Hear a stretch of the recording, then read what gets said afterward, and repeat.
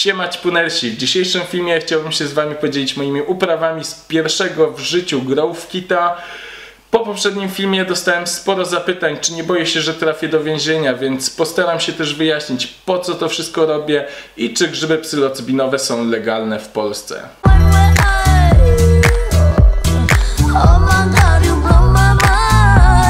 Cały proces uprawy grzybów był dość prosty. Tak naprawdę jedyne, o czym musiałem pamiętać, to to, aby codziennie jedno czy dwukrotnie spryskać folię wodą. Przy okazji także wachlowałem, żeby wymienić powietrze. Środowisko w domu wydaje mi się, że mam dość dobre dla uprawy grzybów, bo mieszkam na parterze. Duże drzewa zasłaniają bezpośredni dopływ słońca, ale zarazem jest w miarę jasno. Grzyby rosły więc jak szalone i kompletnie się nie spodziewałem, że to będzie tak szybko, bo zbioru dokonałem po 13 dniach, a tak naprawdę powinienem to zrobić po jakichś 10-11, tylko że w tym czasie przebywałem w Trójmieście ze znajomymi, no bo planując ten wyjazd kompletnie też nie spodziewałem się, że one tak szybko urosną. To, co się stało, to też, że nie mam niestety dla was takiego dobrego filmiku ze zbiorów, bo w poniedziałek, kiedy robiłem zbiór po pracy, pojechałem do dentysty wyrwać 8. Myślałem, że to będzie takie rach-ciach, no a tu niestety trafił się taki trudny przeciwnik, opuchłem strasznie, od tygodnia biegam na przeciwbólówkach i antybiotyku. No i powiem wam tak, mam do wyrwania jeszcze drugą 8, ale odkładam wizytę u mojej dentystki przynajmniej na dobre kilka miesięcy, bo boję się do jej, czy w ogóle tego wyrwania, bardziej niż przeżycia ponownie swojej śmierci na czandze. Koszmar, no po prostu nigdy więcej. Ale nie martwcie się, pamiętałem o was i to, co tego dnia mogłem zrobić, to zrobiłem. Zobaczcie.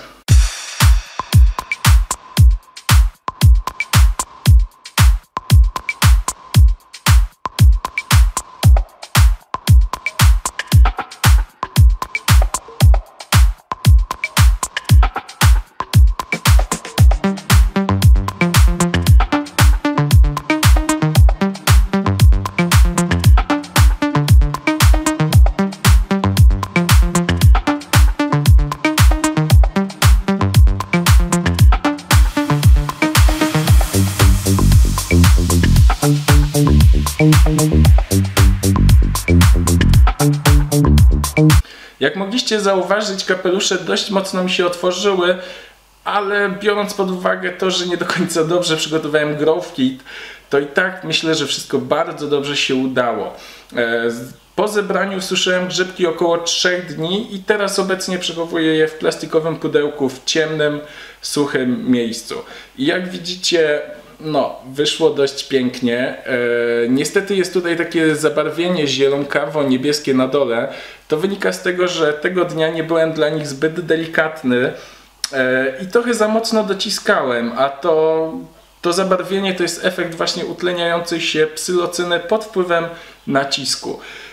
I tutaj powiem tak, mam wobec tych grzybków dobre uczucia i dlatego trochę, że od samego początku one są moje, dbałem o nie, pielęgnowałem. To jest trochę inna sprawa niż jak kiedykolwiek ktoś kiedyś dawał mi grzyby i je spożywałem.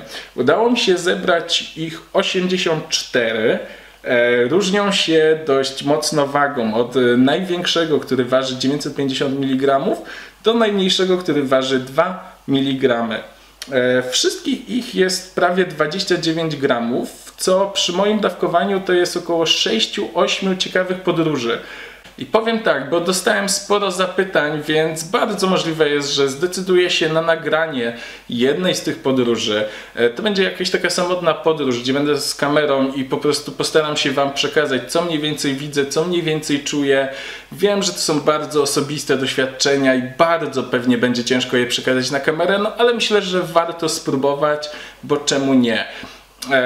Takie nagranie ze względu na różne plany wakacyjne czy zobowiązania, takie chociaż jakby śluby, pewnie będę mógł nagrać dopiero pod koniec wakacji, no ale myślę, że warto będzie poczekać. Wielu z was pytało mnie, czy nie boję się policji. No pewnie, że się boję.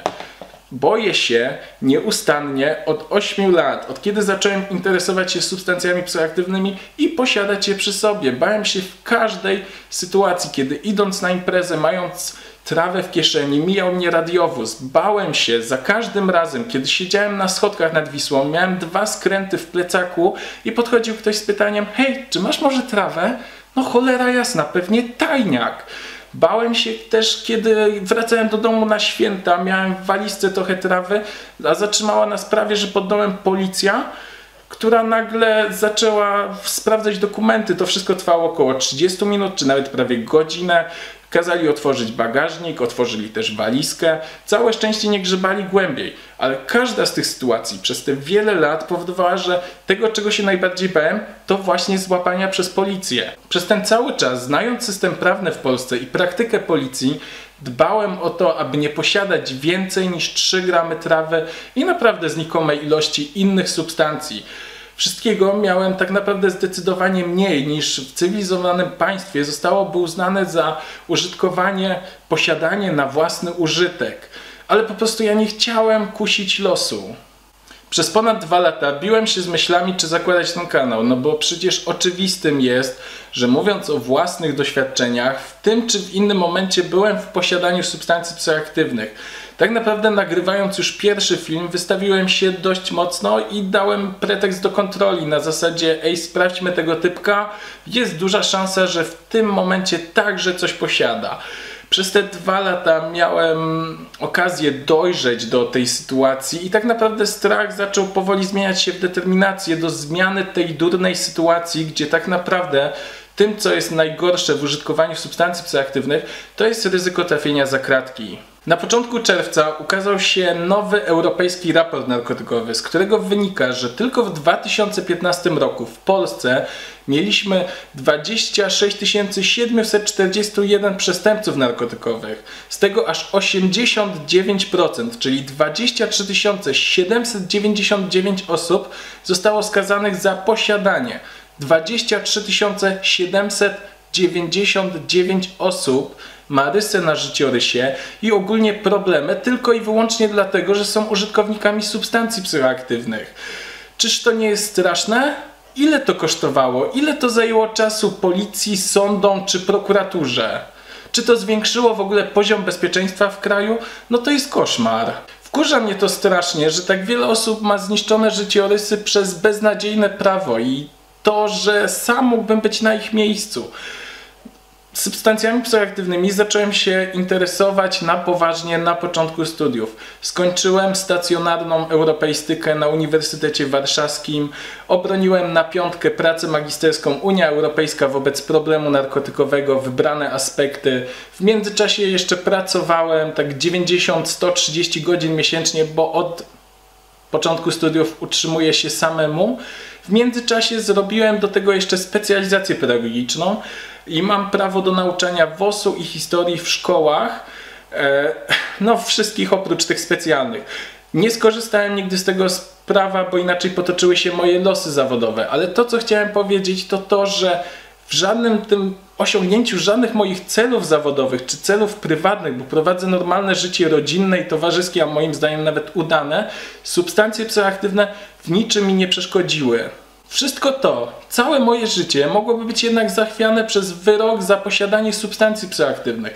Frustruje mnie dodatkowo fakt, że znam rozwiązania prawne, które są stosowane w innych państwach i widzę, jak polskie prawo jest beznadziejne. Nagrywając filmy o grzybach, zdecydowałem się na obywatelskie nieposłuszeństwo, aby pokazać, jak niesprawiedliwe prawo mamy w Polsce i że należy dążyć do jego zmiany. Musiałem tego oczywiście dokonać publicznie, abyśmy mogli mówić o obywatelskim nieposłuszeństwie.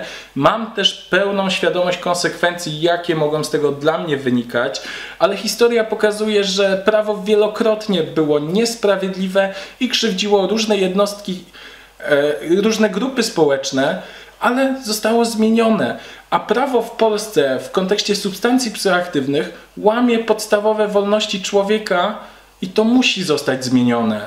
Grzyby czy inne rośliny psychodeliczne znane są człowiekowi już od zarania dziejów i są nawet teorie, które twierdzą, że przyczyniły się one do rozwoju człowieka pierwotnego.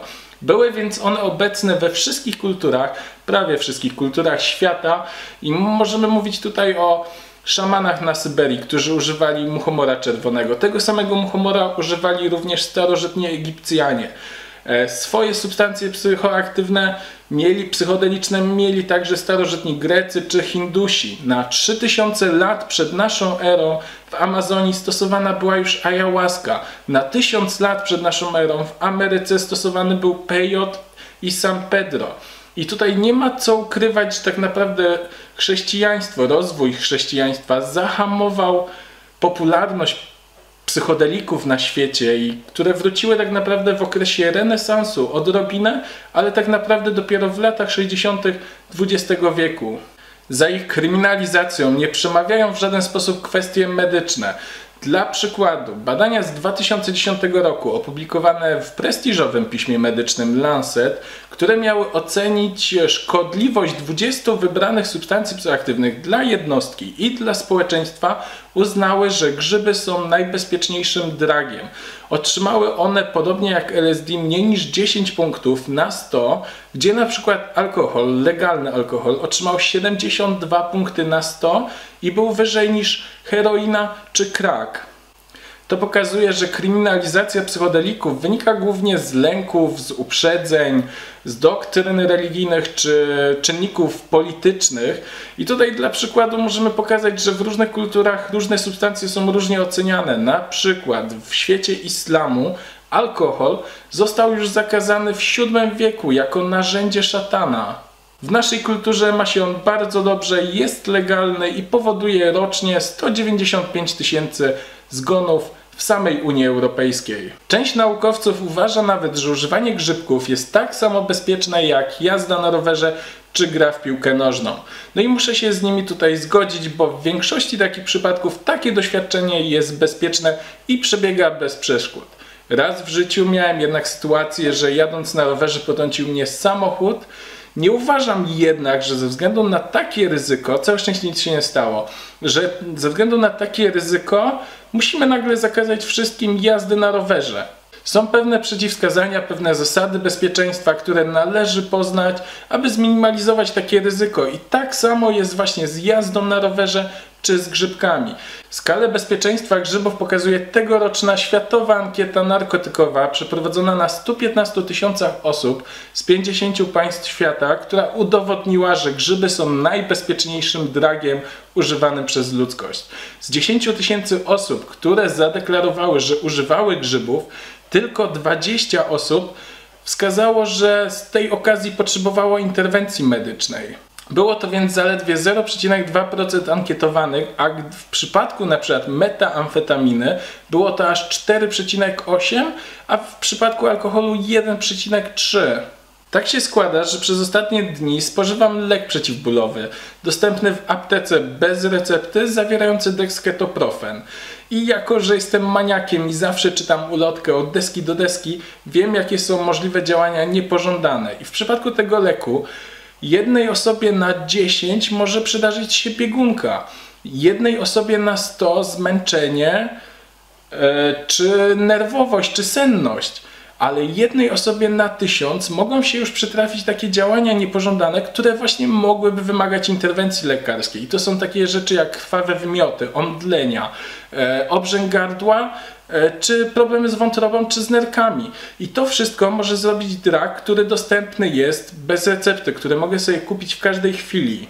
I kupuję go tylko po to, żeby uśmierzyć sobie ból po ekstrakcji zęba. Więc nie rozumiem sytuacji, w której grzybki, które mają wysoki poziom bezpieczeństwa i które uśmierzają ból istnienia, czy pomagają żyć pełnią życia, leczą depresję, czy powodują po prostu, że ludzie są szczęśliwsi i milsi, są nielegalne i za nie mogę trafić do więzienia. Gdzie tu logika?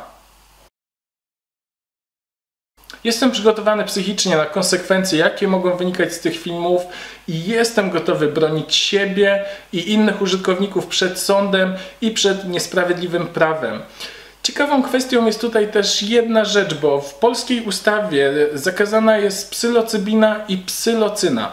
Nie ma jednak konkretnych gatunków grzybów. Dla przykładu w innych kwestiach, na przykład mamy kokainę i liście koki, mamy też THC i ziele marihuany, ziele konopi. Tu nie ma wypisanych grzybów i jest to o tyle ciekawe, że na przykład w Brazylii z tego samego powodu grzyby są legalne, bo co nie jest wprost zakazane, jest legalne, ale to już jest inna kwestia. Nie ukrywam, że wasze wsparcie jest dla mnie teraz szczególnie ważne, bo czym nas będzie więcej, tym jest większa szansa, że wspólnie coś zdziałamy. No i tak naprawdę możecie być w pewien sposób trochę gwarantem mojego bezpieczeństwa i mojej wolności. Więc będę niezmiernie wdzięczny, jeżeli podzielicie się tym filmem ze swoimi znajomymi, wyślecie na jakieś grupy lub po prostu wyślecie w prywatnych wiadomościach osobom, które są nam przychylne, które mogą razem z nami wspólnie działać dla zmiany niesprawiedliwego prawa w Polsce. Pozdro, ćpunersi. Do zobaczenia w lepszych czasach.